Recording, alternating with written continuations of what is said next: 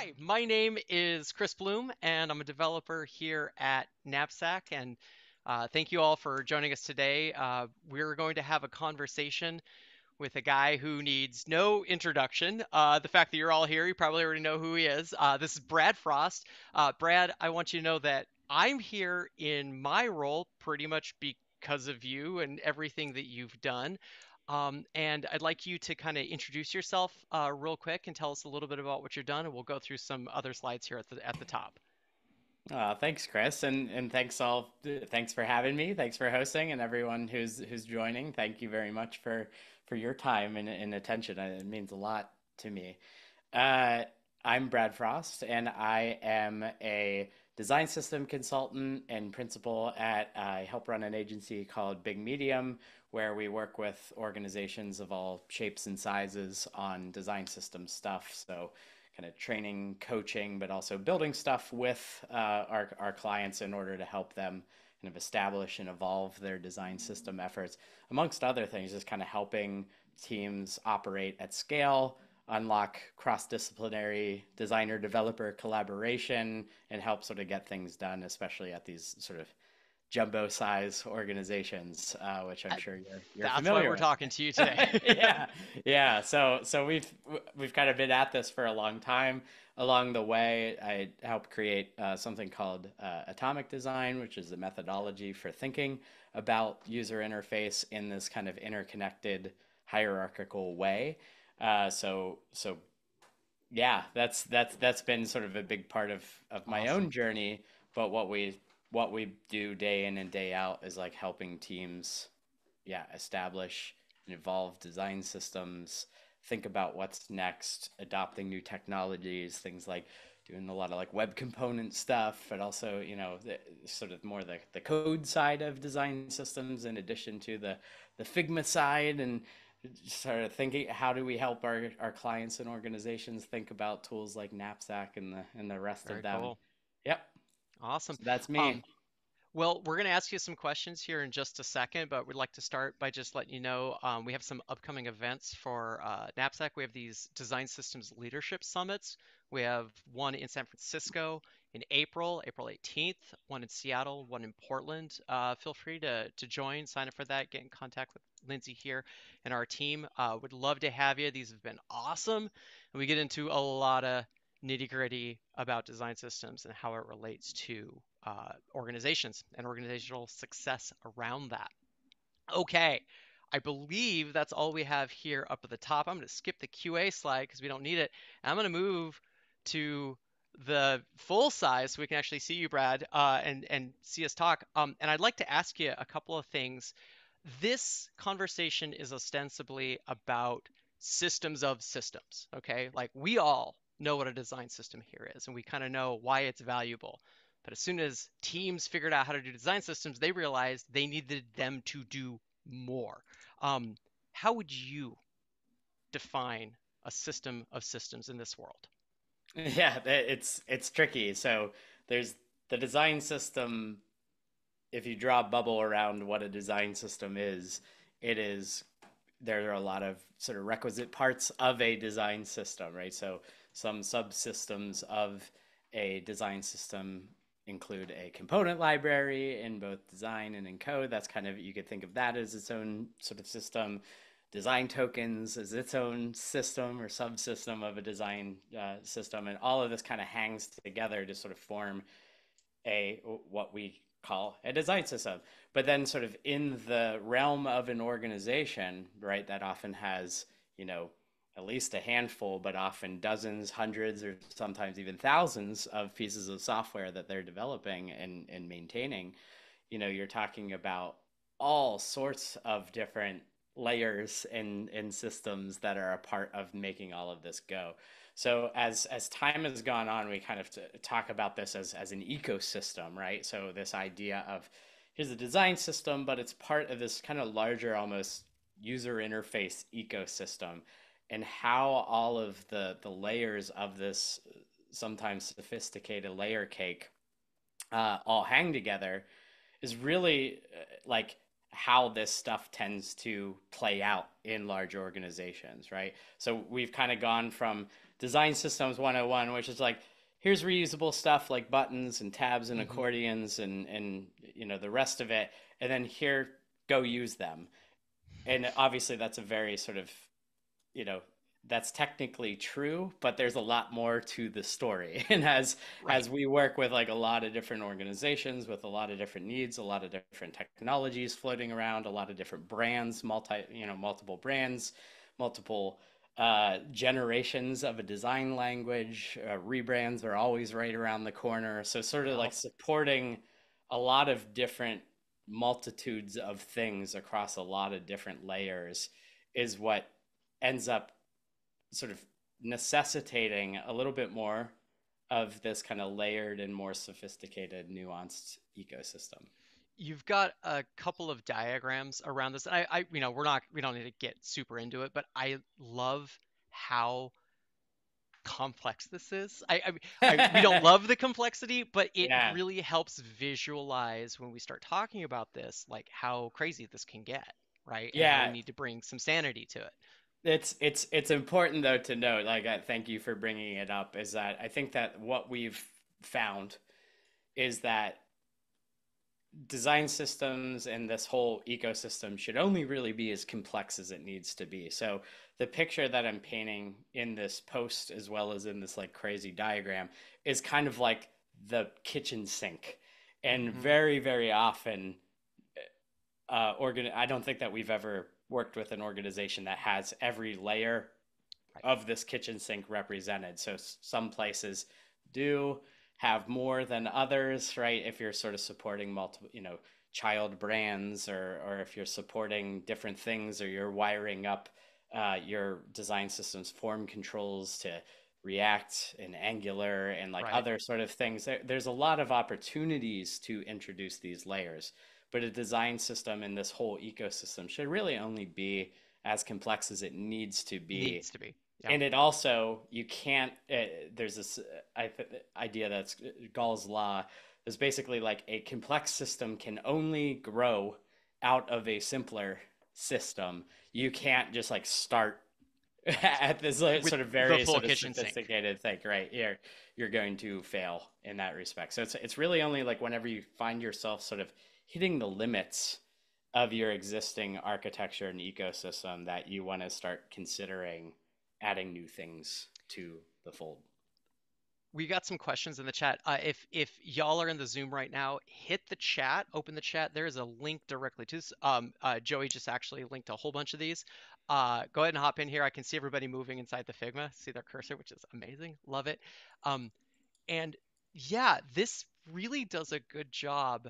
If people come to us and they're like, "What is systems of systems?" This post describes it, right? It really does lay down all the considerations um, about what you need to think about here. And you've got actually something I found that makes something very complex a lot easier to understand. Now, you might be getting into this a little bit later, but I'd like to ask it right now. And that is your tokens um, theming, the way you describe bringing in right these primitives. For those that are maybe new to the subject, right? Tokens are just the smallest piece of our design system, right? When we describe a hex code color and we assign it to some variable. Um, Brad, you've been able to kind of put this into a really usable hierarchy that I find really easy to talk to people about. Would you like to describe your three-tiered token architecture? I have it up Yeah, on the screen here. yeah. So and maybe before getting into like the sort of three tiers, it's Hmm. you teed it up nicely. It's basically the design tokens are really, here are these sort of brand primitives where you're describing a design language, right? Here's our brand color palette. Here's our box shadows, our border colors, our border radius values, even things like animation and breakpoints and sort of like other things that make an interface go. And certain aspects of that tend to be themable, right? Especially as you're talking about supporting different brands or sub brands, or if you're talking about the legacy design language versus the next gen or the Right. rebrand design system, or you're supporting light mode and dark mode. So there's like a lot of usefulness in kind of establishing a really sound design token architecture in order to support all of these things. And even for what it's worth, when we work with organizations that even only are technically currently only supporting one brand, or they're trying to even like unify things with, sometimes there's a bunch of acquisitions and they're all kind of coming under one roof. Right. The idea is you kind of want to always create a design token architecture in such a way that anticipates the rebrand that is Yes. inevitably around the corner. And that is Always. always the truth. Like 100% of the time, Hmm. they're like, by the way, everybody, just letting you know, we've got a rebrand around the corner. And we're like, no way, that's amazing. Whoa. So anyway, so how do you, and if you wouldn't mind kind of keeping that up, just because I Yeah, do here, let think me pull it's that back up. it's helpful. And I'll apologize right now. I have a color HDR thing going on, so it's going to look a little washed out on my screen. I That's apologize. okay. It's okay. But yeah, we can. I'll also just kind of share the links too in the chat, which could be helpful for people to reference too. But yeah, the idea, what we found to be successful, and again, this is proven out with our work with many different organizations like Marriott that has like a whole portfolio of brands, or Condé Nast that also has a portfolio of publications with wildly distinct visual languages, right? Brands like NASDAQ is sort of working, rolling out new generations of their design language and stuff like that. Pfizer, who has over 300 consumer facing brands. So Oh my whenever we're God. working with organizations like this that need to support a lot of variability in the sort of aesthetic output, we need to sort of establish a sound token architecture. And so where we've landed is this kind of three-tier token system. And this diagram here is sort of describing, here's Starbucks green, and at this sort of what we call this the sort of first tier, right? Tier one is really your sort of definitions, right? You're just describing Starbucks green is this hex value, right? This is where you tend to see things like color ramps and stuff like that. Whenever you see a lot of design system stuff, it's like, here's our gradient of yellow and orange and blue and so on and so forth. And this is, you're basically just describing the raw ingredients Hmm. that go into making a user interface, but you're not applying any sort of semantic value or sort of saying how Starbucks green is going to be used. So it's at the second tier where you're basically saying, here are the specific user interface applications of a color, right? Yep. This is where we leave hex values behind, right? Yeah, and we start mapping the Starbucks green to, right, color brand. So you could kind of like start seeing this nomenclature started to play out, like theme, color, background, brand, and that might be used for maybe like a branded like newsletter sign up area on their homepage, right? It's like a big background, big splashy Starbucks green background with text sitting over it and a newsletter sign up form over it. But it also could be used for maybe the button, primary background of a button, so on and so forth. And then you could do the same for content, right? Text and icons and stuff like that, right? So if you wanted branded, Starbucks branded headings and things like that, you could have that, as well as for things like, a utility success color, right? Maybe you Hmm. want that to be branded if your brand is conducive for, whatever, red for error, green for success, and so on. And then at the third tier is where we're starting to sort of map those values onto specific components. But one sort of word of caution on this one is like you basically don't want a whole lot of component specific tokens, because then Yep. when you end up what you end up doing is having to manage thousands upon thousands of tokens, and anytime you add a new component, you're having to add new tokens. What you really want to do is really lean on this sort of second tier to do the overwhelming heavy lifting. So it's like kind of just matching for per brand, per theme, tier one to tier two, and that gets you 90% down the road. But then certain components like buttons are always they're always a gnarly one, a hard one. they Hmm. require sort of some special consideration, right? They're heavily branded. They might be sort of used a bit differently across brands, across different themes. And so we tend to sort of have that sort of tier three there for sort of special use cases. So, Now but there's this architecture, the broad strokes of it, has like proven to play out really, really well across different organizations for all sorts of different use cases. So it's like we feel really confident and strong in this general architecture. The names tend to shift around a little Yep. bit, just sort of based on the nomenclature and the language that is in use at the specific I organization. There But was the sort of actually a broad question of strokes are sort of here. like, hey, you're tying this to BG color. Why not primary and secondary? And I think Yeah, that's really, yeah, yeah, yeah. yeah, it's Yep, just as, you could probably fit that in just fine, right? yep. In that second tier. Yeah. There is a question really quick for you that is kind of nitty gritty. Do you find yourself using things like Sass for this, or have you mainly moved to CSS variables and that, web technology?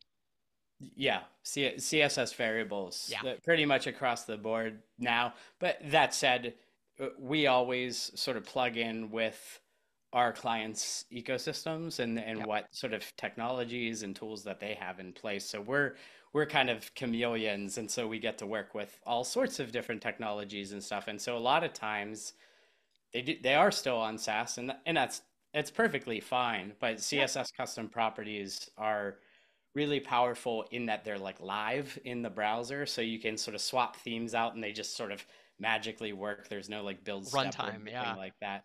But it's also an important way of delivering this kind of multi-branded sort of design system experience to web components, which are sort of another core web technology that works really well with CSS custom properties. So you mentioned web components, and we already have some questions around, do you have recommendations here? I think a lot of folks want that ubiquity of web components, right? Write it in web components, put it into any framework Yeah, theoretically. yeah.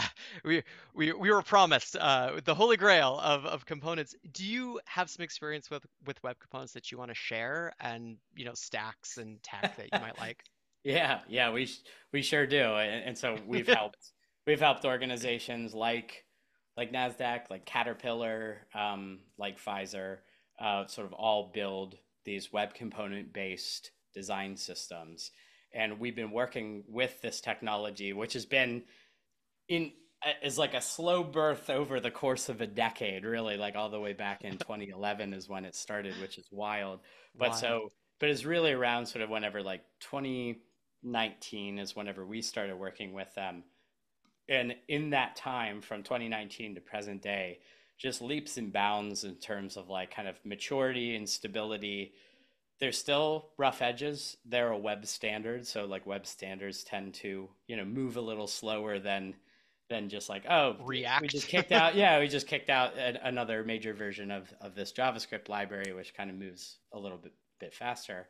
But the basic crux of web components is now sort of in place and is stable, and it's really powerful. So there's a lot of benefits to web components. One, as I mentioned, they're part of the web platform, so it's you're not sort of getting swept up in the sort of JavaScript framework zeitgeist and what what is the new hotness today next year is suddenly long in the tooth, and oh, you look like an idiot for biting down on it. So you kind of are able to get out of that kind of framework churn and a lot of that sort of third party sort of specific stuff that just kind of tends to be very it's fashion for what it's worth. Yeah. So it's like this is kind of saying there's web stuff and there is now a native vehicle for delivering consumable UI components to really any technology stack, right? So whether you're talking about a React application, whether you're talking about an Angular application, a Vue application, a Drupal site, a WordPress site, Sitecore site, like it doesn't matter, right? Because it's part of the web, it's able to travel to all of these places. And when we Hmm. talk about what a design system is trying to deliver, we're trying to deliver this consistent, cohesive experience to the users, right? So as they traverse across our product portfolio or different pieces of a product that might be built using different things, they're able to get that sort of cohesive and consistent experience, which is a good thing, right? Historically, before the world of web components, we kind of had to build the React version of the library and then build a sibling Angular version The and Twig build this. version, the Yeah, Angular it's version. just Yeah, yeah, yeah. it's a lot. It's a lot to do. So we Yeah. now have this idea of being able to deliver this consistency and I mean, cohesion. that is such a core problem that one of the things that Knapsack was actually founded on was being able to show your components in a lot of different technologies. We call them renderers, but the teams that just have web components, they just have one renderer. They just have web components, right? But Yeah, we do have a number that have the React version and the PHP version and the Mustache version or whatever, right? And sure. sometimes, that's what you got to work with, if you're Yeah, in that stack. yep, yep. We've got a question specifically, and this kind of does get more into like the tokens, discussion is, do you ever give the tier ones to your designers? What's kind of your rules around like who gets to use tier one and tier two? Yeah, it's a really great question, and I think that's a good instinct to sort of lean into that, because a lot of times whenever you see those like big color ramps, right, you'll see 10 different flavors of yellow and you see 10 different flavors of red and pink and whatever.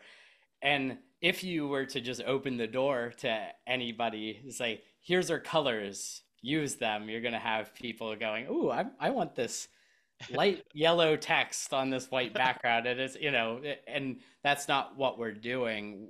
With design systems, we're trying to make the right thing the easy thing, right? So a lot of the times, like that sort of tier one is really kind of reserved. It's like almost like a behind the curtains kind of Hmm. thing. It's like you need to have like sort of special privileges. So we don't normally publish those sort of tier one values to be Okay. used by designers and developers. Instead, we're saying use these things, right? Use this semantic layer, because otherwise you're kind of making a mess. You don't realize that sort of turnkey rebrand opportunity, or the ability to support multiple themes if people are hard coding, a light yellow in there and they're just kind of going rogue, right? So that said, sometimes there are good reasons to do that, and sometimes it's like in a kind of a controlled way and stuff like that. But yeah, in general, that sort of tier one layer is kind of a Kind of back heavy. office Okay. thing. Yeah, it's the wizard behind the curtain. Now, this is so interesting because in the Q&A area and in the chat area, we have had multiple questions about what I'm about to ask, and it is actually something that you and I have already talked about, and that is the component tokens. This feels like a giant pain point that a lot of people feel, right? They end up with thousands of component tokens. And you've seen this, I've seen this. What is sort of your recommendations around either avoiding that scenario or just, a good rubric for like when something becomes a component specific token? Yeah. Yeah, the general advice is like you really want to lean on that sort of semantic layer for nearly everything. And then it's only whenever you find yourself going, man, we really can't accomplish this, or this Hmm. specific component has very sort of nuanced kind of variation across different brands or whatever that we're theming. So again, sort of buttons, links, but also kind of like um, component categories and stuff tend to fit in here too. So you might have like a form border color, for instance, that like might be applied to several different components, right? The text area, the select, the text input, and so on. Things like data tables and like highlight rows and sort of some like focus ring kind of Okay. stuff tends to find its way in there. But you should be really looking at at like I like to say it's like salts and fats. Use sparingly. Salts You and should fats. you should only kind of have this, like you should be able to get your hands around it. It shouldn't be like every component or most components that have it. It's like you're talking about a handful at most. Um, and if you whenever you bump into that the edges of the semantic layer, you should be really kind of conservative. You should feel bad about adding yet another sort of All right. component Tier specific three, token. feel bad about using. Got Yeah. it. All right. Well, it's it's necessary. It really Yes. is, but you just want to sort of keep it under control. I think that's the Cool. main thing. Awesome. We have some hands raised. I'll try to get to you guys here at the end in kind of an open QA. So I haven't forgotten about you. I see the hands raised. We got a lot of QA. We got a lot of comments. But I'm gonna just ask you some other questions that I have also because we got a lot of questions on this, which is awesome. Yeah. Um, when you talk about these systems of systems, right? You've got a great post up of like all of the ways a design system has to be used, right? You talk about it evolving, you talk about different brands, you also talk about modes, light mode and dark mode, right? That Hmm. is kind of the one that everybody thinks about when they start thinking about theming, right? Theming a design system is like, oh, dark mode, obviously, right? Do you have kind of any tips or experiences that you'd like to share in the world of having a system that now needs to be dark or flipped and something looks good on a light background but doesn't look good on a dark? Like how do you kind of approach that? Here we go. Yeah. Yeah, no, it's a great question, and is something. It all kind of comes back to this idea is like even if you are only supporting light mode in only one brand, it really is in your best interest to establish this very sort of thoughtful and robust sort of theming system kind of right out of the gate because it allows for easy addition of supporting dark mode and supporting other things whenever those things inevitably come. One thing that, and I just sort of shared this post that you have Yep. up on the screen now. Um, while a lot of places, dark mode formally is a really fascinating thing, and I do a lot of workshops, and when we work with organizations, I always pick at it. I'm like, tell me about dark mode. Like whenever people are like, we need to support We dark need mode. I'm dark like, mode.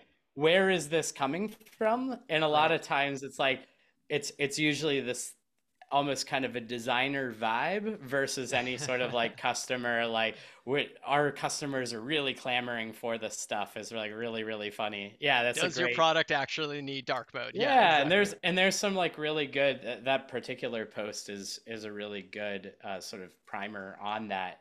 But one thing, if you go back over to my Yep. other posts, one thing that you almost certainly will encounter, and something that 100% of the design systems we encounter are is this idea of kind of like what we call like knockout or inverted, right? Which is Knockout. Okay. here's like light text sitting on a dark background, right? Yes. So back to the Starbucks screen, you have like a semantic token that's your like background brand, and then sort of text that sits on top of that needs to pass accessibility, sort of contrast, have adequate contrast. It needs to be legible. It needs to work, and everything needs to look good, right? So very often there are things, even if you're not supporting proper dark mode, you're going to have components, Mm-hmm. form controls, all your text, the stuff that sort of sits on a surface will likely need a footer is another great example. Oftentimes those tend to be dark, and then you sort of Yep. have the stuff sitting on top of it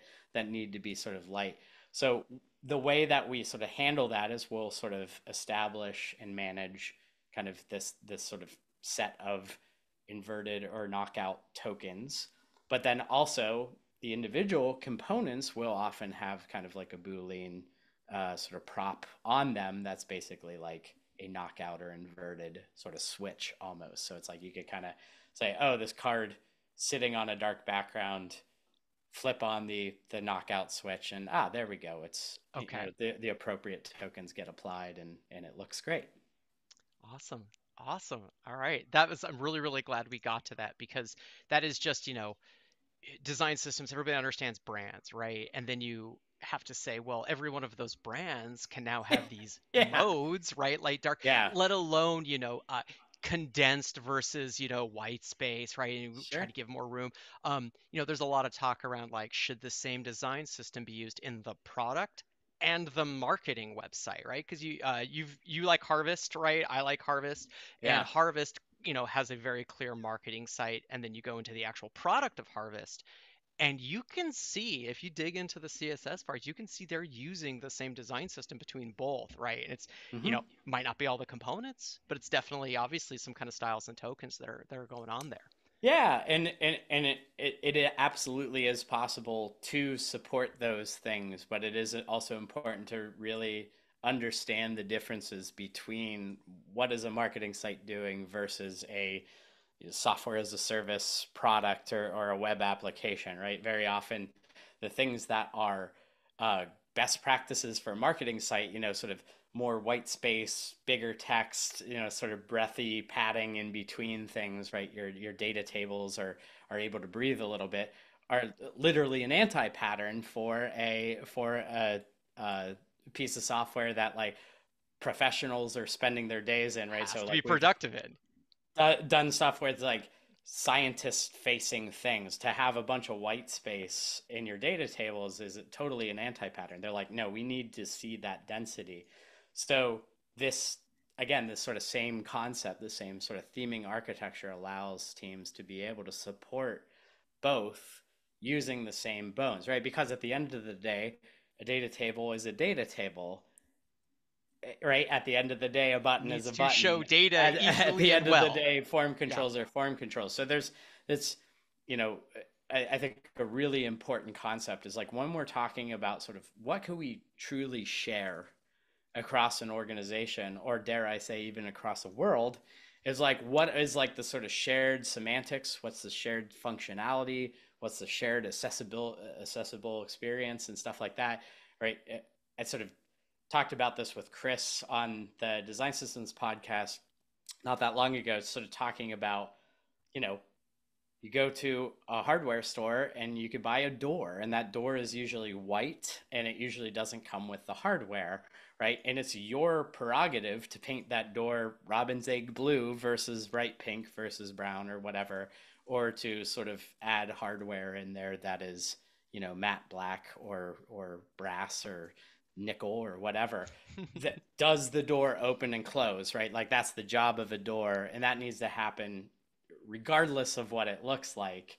So, what we're doing with this kind of system of systems and sort of creating a division between the sort of token system and the kind of component system is we're starting to separate out that sort of style from the sort of structure and the behavior. And that's Yeah. a really important separation that unlocks being able to share the stuff that should be shared without sort of hamstringing or limiting this sort of aesthetic and more sort of creative Doesn't it design really get to the language. heart of systems, right? When you're building, right, you want to build these highly reusable, highly generic, almost kind of, gray label, white label things, and you leave it up to the specific brands with their modes to apply their robin's egg blue paint onto the, you want to give them the doors, right? The Yeah, design system is the yeah, doors.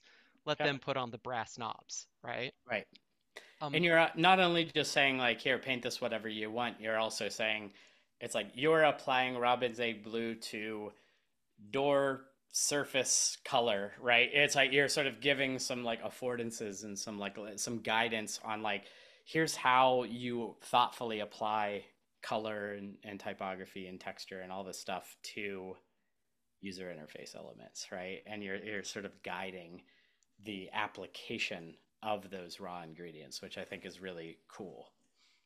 I got another question here that is this is probably setting up for a lot of fights, but I love it. And it is, do we keep component tokens in code or do we keep it in Figma? And in Figma, do we keep it in variables or token studio? For anybody that's been in this tokens space, there's kind of two approaches. Where do we store this stuff? What is the truth?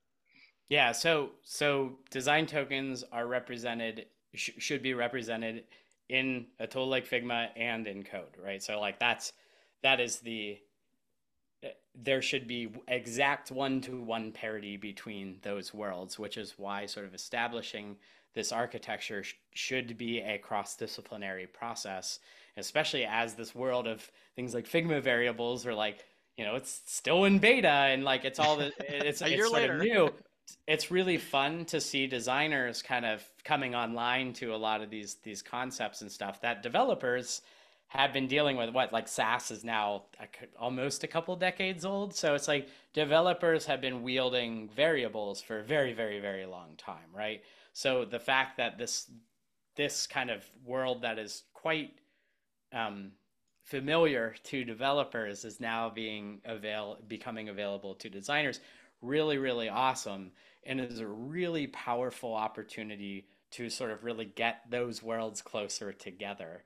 And what we've seen already with some clients is like the designers are kind of kicking the tires and are like learning how to use things like Figma variables, and the developers are like, what the hell is this? And so what we help do is like help sort of facilitate is like, hey, let's all get together, let's establish this, what is effectively a shared language and vocabulary that we're going to be using in design and in code, and this stuff needs to hang together. So tooling aside, this is a cross-disciplinary enterprise, right? This is something that you should really lean into, sort of bringing these different worlds together to establish this stuff, to have everyone sort of hitting it from different angles in order to arrive at sturdy language and sturdy architecture that both sort of design feels good about and code feels good about and developers You feel know, good about.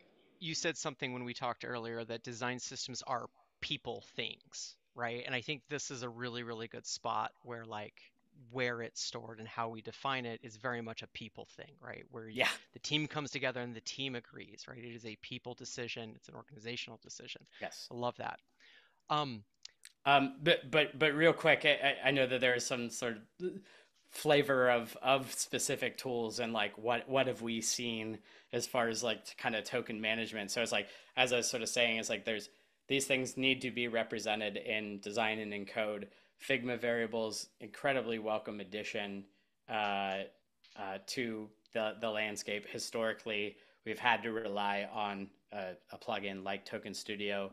Token Studio, I feel like it's like they did a really great job for the landscape that they were operating in whenever the tool was kind of created.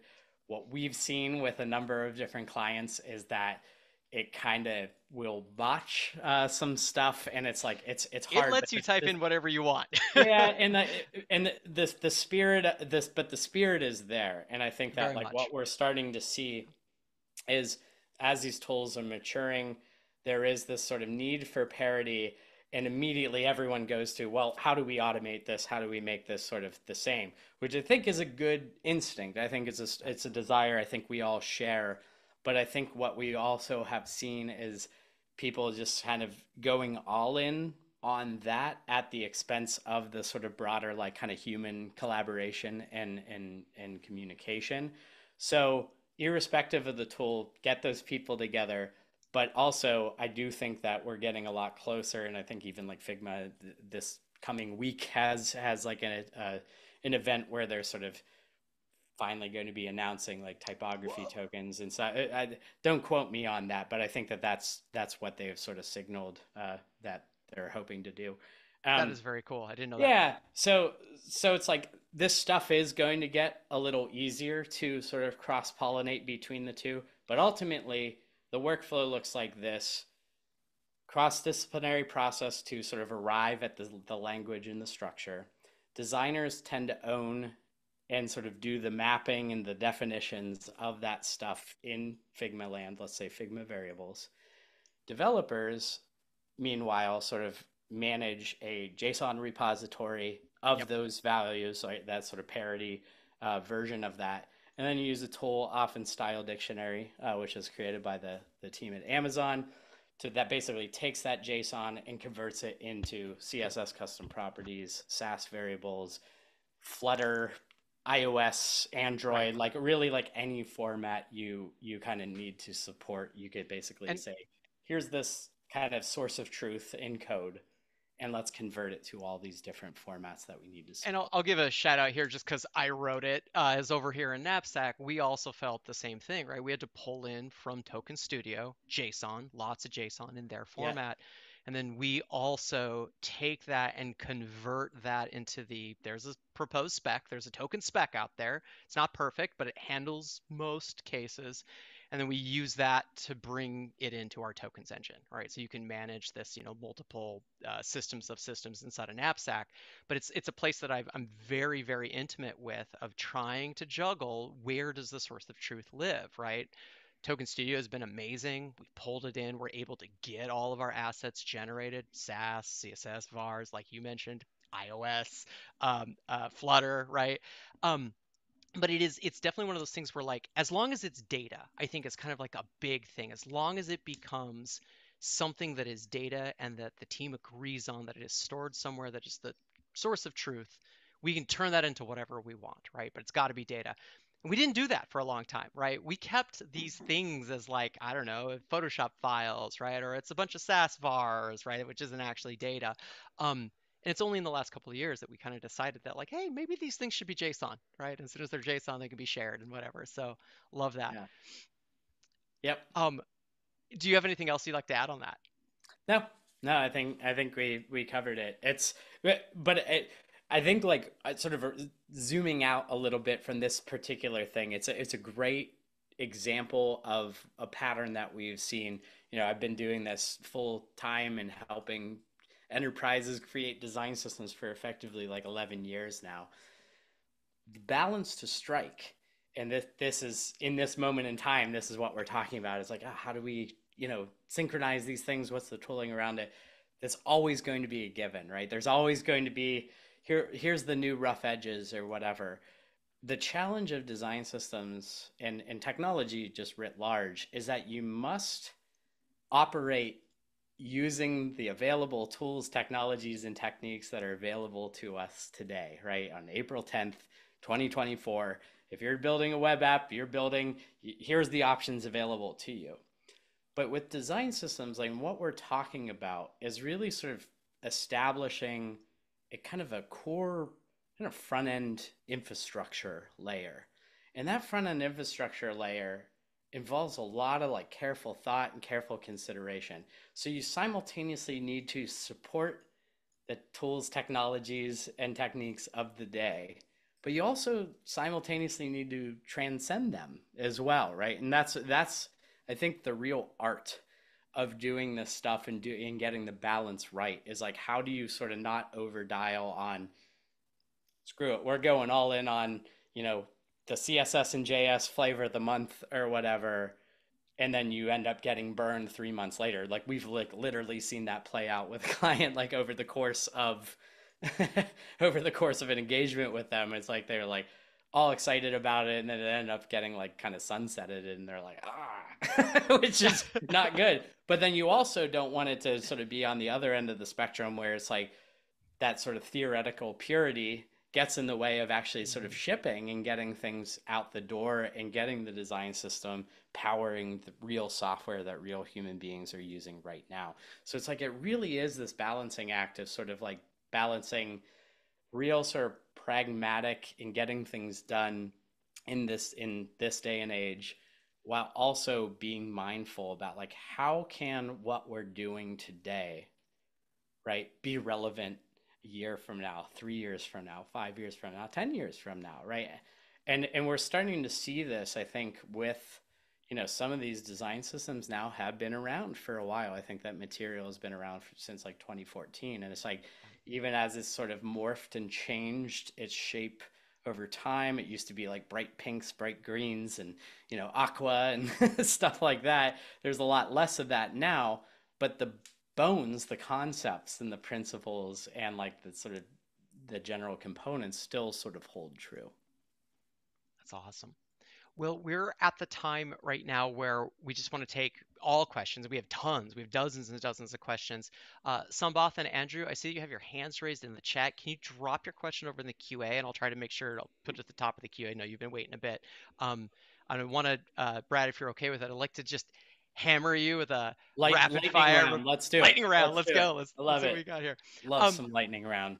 we've been able to answer probably a half a dozen questions that were already in the QA, of things that have come up already in our in what we've talked about. Um, but what I'd like to ask you here, we've got a question from, let's do this one. Could you talk about multi-dimension? How would you structure the tiers of your token tiers? By the way, I think your token tiers are going to become the next atomic design, the thing Ah, everybody goes and looks at as a yeah, reference I where mean, where, and where and that's not, like wholly, and I don't want to say like we invented that. Like that's where through our work we've landed, and it's been really, really great and yes, wonderful and validating to see other people go, hey, here's this idea. it We no works for longer us. say heading H1. We like kind of split those out into two separate concepts. Yeah. So, how would you structure the tiers, okay, when you're dealing with multiple brands and different modes? This, by the way, this has come up in a number of different questions. Like, people want to see that three tiers, and they're like, great, I have five brands and two modes each. Hmm. What do? Yeah. So a lot of the times you can handle it a couple different ways. If your light mode and dark mode are like significantly different, you can manage them as wholly separate themes. So right now we're working with a cruise line, and they have a light theme and a dark theme, and they're sort of two wholly separate token sets. Now, what you can do is kind of establish like a universal or a shared kind of theme that is like you're kind of like managing that in one place, so your border radius value doesn't change from light mode to dark mode, right? So you could just like kind of handle the dark theme as like an override, right? So a lot of times that's kind of what you're doing with dark mode is often like here's this added thing. So you would like load the core brand theme by default and then add on this dark mode theme that should only contain the exceptions to the Okay. rules, right? Everything else will sort of stay constant.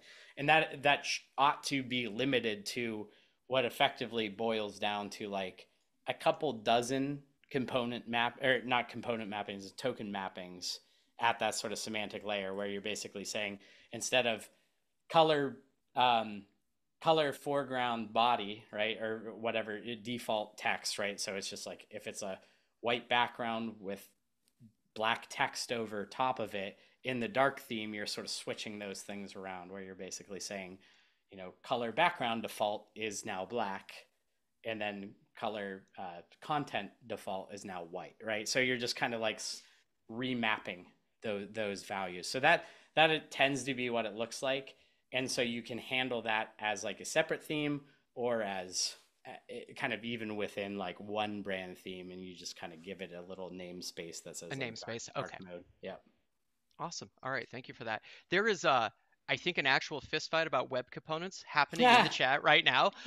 And I Don't hurt each other. Don't the hurt me. Don't hurt each other.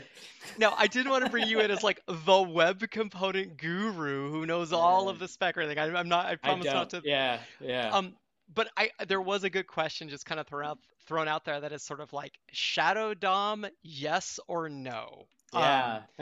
So talk to me about that.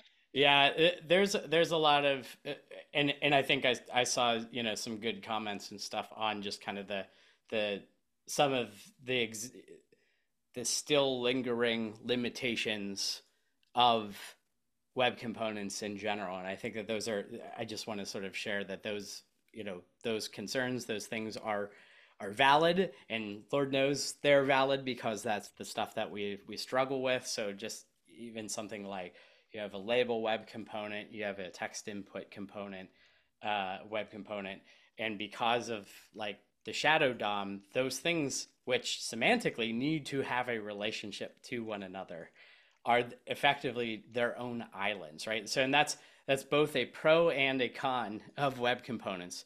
One of the big things that we've heard for like years and years is it's like, oh, if we like install our new component library or we're sort of like bringing in these new styles, all of a sudden it's going to start clobbering our existing legacy stuff, right? So you have these like collisions. So Shadow DOM is a good way of like they encapsulate they effectively like serve as like little islands or iframes almost, just picture like a YouTube video embedded in a blog post, for Hmm. instance, right? You're doing that, but with like your button with your form controls, and again that gives you some really great things like You put the button on the page. You don't worry about it knocking over the existing code, and you don't worry about the existing code clobbering and getting its gunk on the new shiny button. So that's a good thing.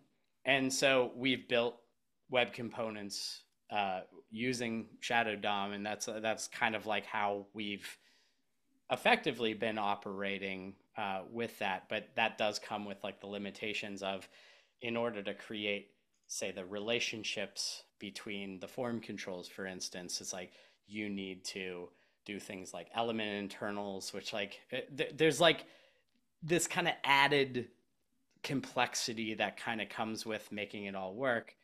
And I think that like the the sort of big picture vision, like how I view this stuff is, it's like, yes, there are shortcomings, there are limitations, there are hard things, and there's hard things with literally every platform. But I do think that like I'm from like the school of Jeffrey Zeldman web standards, Oh, and like I Zeldman. think like betting on the web and like as like a long-term platform, as a long-term medium, I think that this stuff is hard.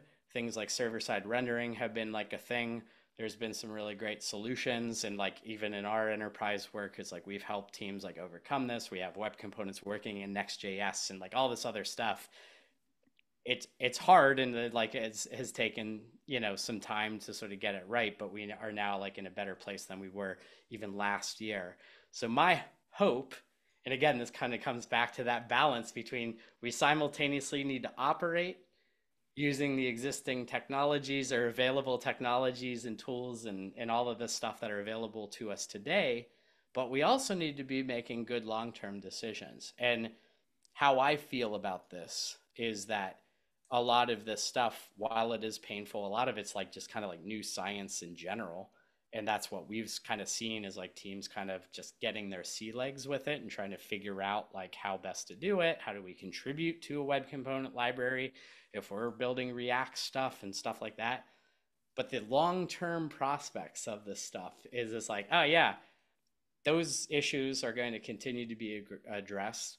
Smart people are working on this stuff. The standards stuff, while it's a little slower moving, does indeed improve over time. And this stuff is actually getting a lot more nimble than it once was.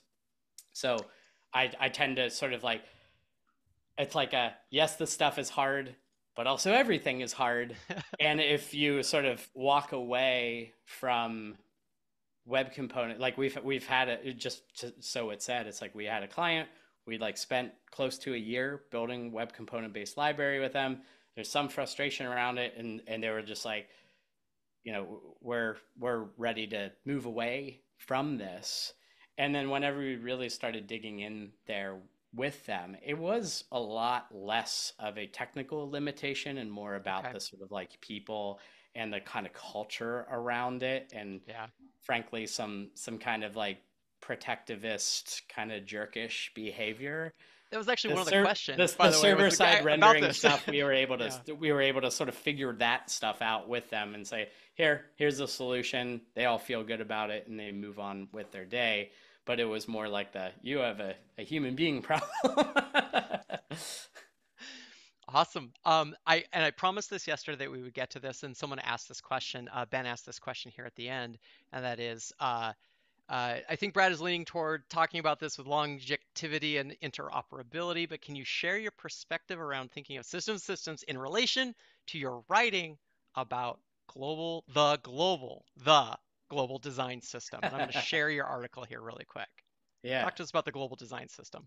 Yeah. So, as I sort of mentioned, and I'm sure a lot of us on this call have been, in and around design systems for a while now. And if you've changed jobs over some time over the last like number of years, uh, what we tend to see is like, oh, here's kind of the same situation. And I wrote this post. I've been sort of talking about this, where basically, as I go into organizations, if I were to work with any of your organizations, which please get in touch, I bet we are going to see badges, form controls, buttons, alerts, tooltips, etc. Tabs, accordions. Like there's a couple dozen The of these usual guys, right? suspects. The usual suspects.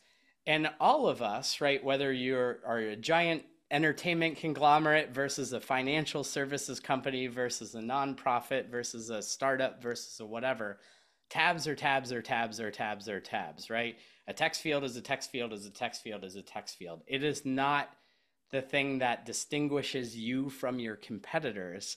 It is just a raw ingredient you need to establish in order to sort of get that sort of economies of scale, right? So what we're at, if you scroll back up to that picture, here's where we're all at, right? Every one of us on this See call. this picture? Yeah, so it's like, here's what we're doing Yep. within each of our organizations. And then whenever you sort of zoom out, like this picture is what Yep. we're all up against, right? It's like the exact same couple dozen components Yep. again and again and again, and all of them, or I should say none of them, have kind of like a formal stamp of approval. They're not like a formal standard. They are operate we often operate within our spheres of influence, and a lot of times at an organization it's like, okay, we have an organization wide design system, and that's as far as our influence goes, right?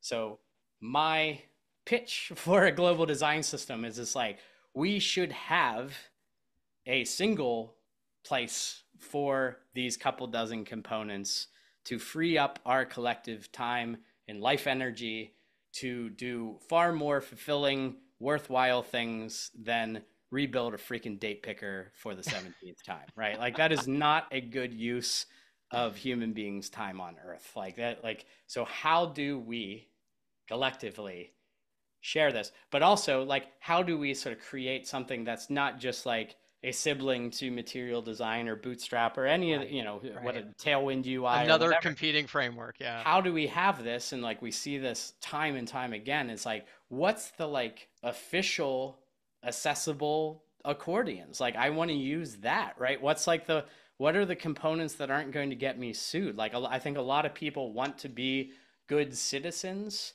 of the web and do things and build things in an accessible way. And it's like, boy, there's such an opportunity to just be like, here are those tabs. Here are those form controls that have the label and the inputs associated with one another. And what that would do, what having a global design system would do, is free up all of our smart brains and hands to be able to work on the things that really are unique to your organization, right?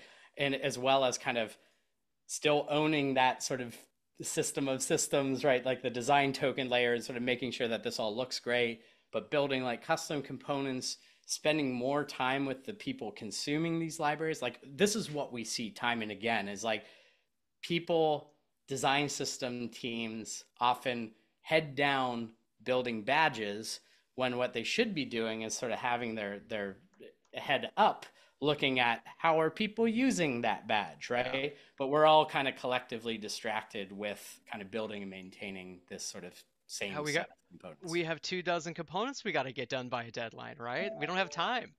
Yeah, exactly. So it's like how can we free up our time to sort of spend more time on the service, right? Like design systems are a service organization. So it's like how can we be helping you? Like what could we be helping you with? I think that's the real important work that really leads to success. The badge, all of that stuff's like incidental, right? So the people who are reaching for MUI or reaching for like existing design systems, their instincts are exactly right. But what those existing systems do also is provide usually a default aesthetic, which Hmm. is gross because then you end up having to sort of hack or customize. It's like, yes, you could theme within constraints, but you end up what we tend to see for years and years is like Bootstrap just getting Ripped out demolished and or hacked and rebuilt. overwritten. Yeah, it's Yeah. just gross and it's not good. You're fighting it, right? So it's like what we need is like that kind of just stripped down, totally. The term is like headless and different sort of sort of React specific flavors of Hmm. that kind of initiative are sort of underway. But again, how do we do this in such a way where WordPress sites and just regular Right. old HTML websites, like going all the way back, like how can we sort of accomplish this and sort of just give people these answers so that we're able to do better things with our time and energy and talents. Awesome. Well, I want to be cognizant of your time. We're at the top of the hour right now. I want to thank you so much. Here, let me stop sharing here. Thank you so much for making this and talking with us. I didn't get to I think half the questions and half the QA. We are going to try to get an email out with all the links that have been presented here. A lot of stuff from the chat. We've got some blogs and we've got some podcasts. We'll follow up on this information later on. Brad, again, thank you so much. Is there anything that you kind of want to leave us with here at the end as we bounce? Um, I'll leave it to you. Yeah, I think you're all at various at a point in your design system journey, whether you're sort of just getting started or you have like a super mature design system in place that you're sort of managing or evolving. And I just like want to say you're doing awesome wherever you're at. I know that this stuff is never done, and that's like a little bit of like a platitude that gets applied to design systems, but it is true. It's like all we can do is kind of keep making forward progress, celebrate your wins, recognize that this has so much more to do with just people and connecting people and arranging people and aligning people, and doing that work requires a real sort of service oriented attitude. It requires curiosity, it requires empathy, it requires kindness, it requires all of the stuff that are very good human qualities. So really like lean in to that, like, because the opportunity is really here to sort of help bring people together and just focus on, again, while the tools and the technologies is like a big frothy churn all the time, just like really focus on that aspect of it, because those qualities, those human qualities, are going to sort of help you and lead to that. Those are ultimately the things that are going to lead you to success.